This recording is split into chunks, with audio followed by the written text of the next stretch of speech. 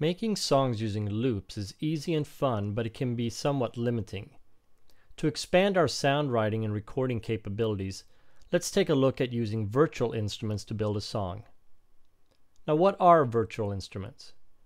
Wikipedia defines it like this. Virtual instrumentation is the use of customizable software and modular measurement hardware to create user-defined measurement systems called virtual instruments.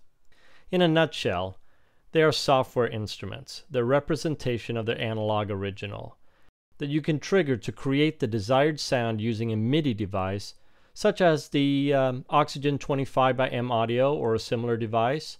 There are quite a number of USB MIDI devices out there on the market, from a full 88-key piano to ultra-portable ones that fit in your backpack like the Akai LPK25. My wife, who plays mainly piano, the more keys the better. For me, I like the Oxygen 25 because I can program the different knobs and buttons on it to give me access to all the different controls on my virtual synths, as we will see in a bit. As a last primer note, Mixcraft supports VST, DirectX, and its own plugin format. Mixcraft comes bundled with some really nice instruments. There's also plenty of virtual instruments for sale, and even some for free. Search and you shall find. So let's open a new Mixcraft project. This time we'll choose the third option, which is Build Virtual Instrument Tracks. You'll notice that the first two tracks are now labeled as instrument tracks. If you need to add more instrument tracks, you can right-click on the track, go to Insert New Track, and then Virtual Instrument Track. Or you can go up to the Add Track button and insert Virtual Instrument Track. Or finally, you can go up to the Track button, Insert Track, Virtual Instrument Track. And if you want to add more, just keep on adding them. Now these are purely virtual instrument tracks.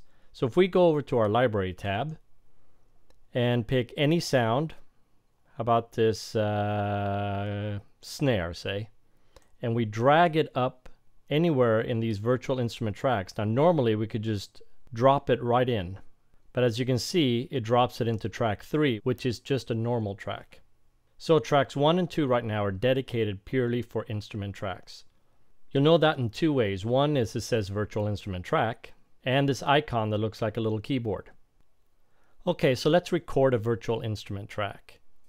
Now we're going to use the preset piano sound that comes when you open up a new project.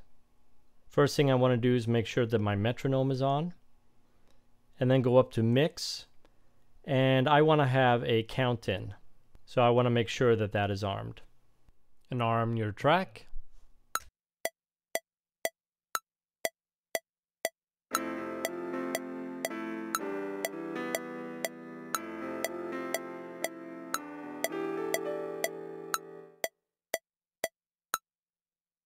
Let's double click on this track for a second.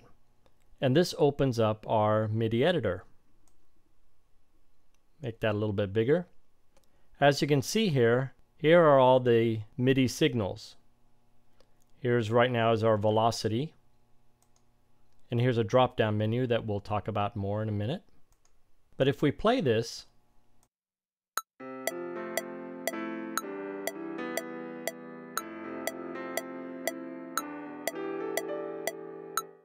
we're just hearing the virtual instrument.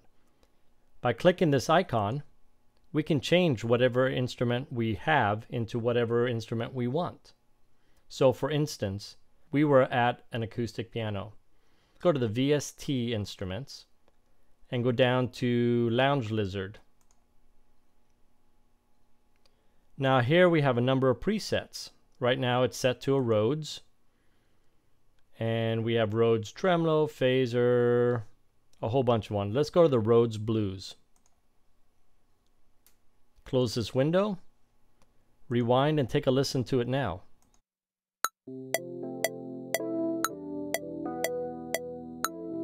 Let's turn off the metronome so it's easier to hear.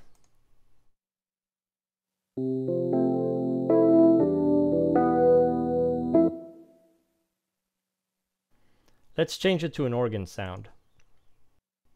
We can go down to the presets and let's go down to gospel set. Close this window, rewind, and play.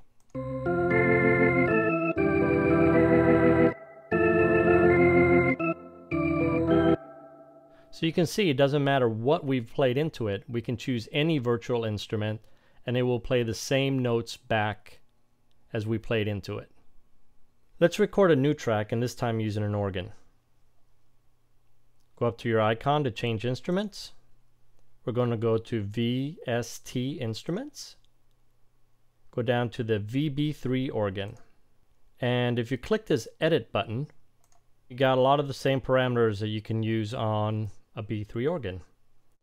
Now they have a number of presets here if you click the drop down menu, and we're going to go back to the gospel set. So let's track some of this.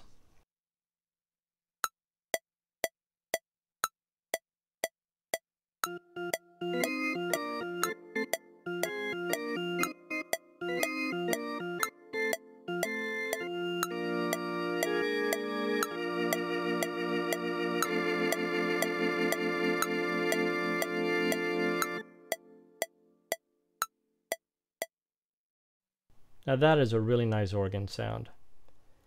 You may have noticed down here in the lower left hand corner is you can control the speed of your rotary speaker. Now you can do this with your mouse, which is difficult when you're playing, or if you have a MIDI keyboard with a mod wheel on it, simply move the mod wheel and you can see how it moves back and forth. All of these presets up here are really nice sounding. Let's take a look at another one. Ethel and the Kitties. Oops, let's stop the metronome.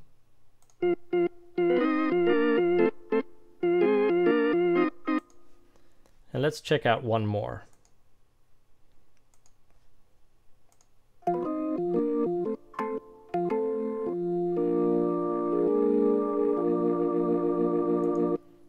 Really nice stuff. Okay, let's track one more virtual instrument. This time we're going to track a synthesizer. Go back up to your icon. Again, we're going to go to the VST Instruments. I'm going to go to the Mini Moog and click the Edit button. And here I get a representation of a Moog synthesizer. Now again, in this window, I can use my MIDI keyboard if I have a bunch of knobs and buttons on it and change different parameters.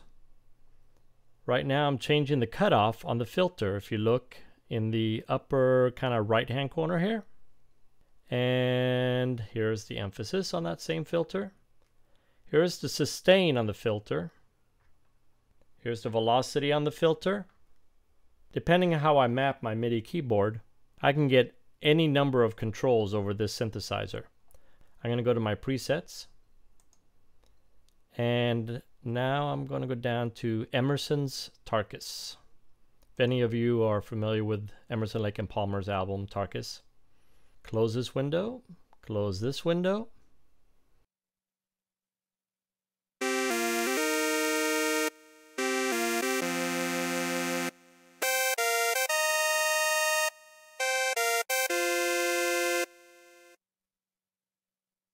That is a great sound, although very unique. Let's go change it to something else. Go to the Edit window. Let's go down to Wakeman's Journey. Let's rewind and take a listen to how it sounds now.